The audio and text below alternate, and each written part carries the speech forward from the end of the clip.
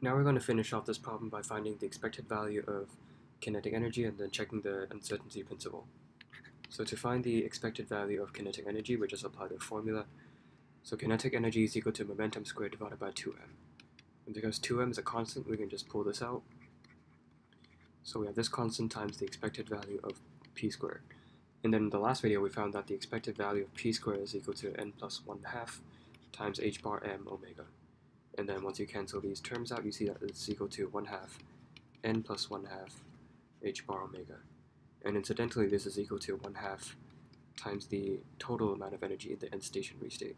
So if you just check the formula, this is actually equal to the energy of the end state. And then incidentally, this is actually also equal to the expected value of the potential. So you can find derivation of why this is equal to 1/2 of the total energy from example 2.5.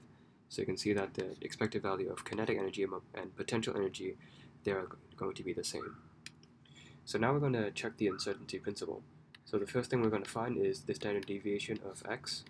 So this is equal to the square root of the expected value of x squared minus the expected value of x and then squared. So based on what we found in the last video, the expected value of x squared, this is equal to n plus 1/2 h bar divided by m omega. And then this term here is just 0, so we can just ignore that. And we do the same thing for the for the standard deviation of momentum. So we have the expected value of p squared minus the expected value of p and then squared. And we're going to use the result we got from last time. So this is what p squared is equal, the expected value of p squared is equal to, and this is also 0, so we can just ignore it. So now we're going to check the uncertainty principle by multiplying these two standard deviations together. And you see that this n plus 1/2, there are two of these, so you can just get rid of the square root.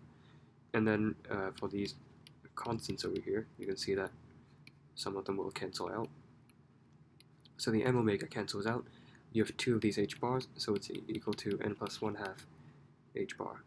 And then you can see that, of course, this is always larger than or equal to h bar over 2, because n is equal to all integers from 0 to infinity. So it is always the case that this product over here is larger than or equal to h bar over 2. So the uncertainty principle is always satisfied.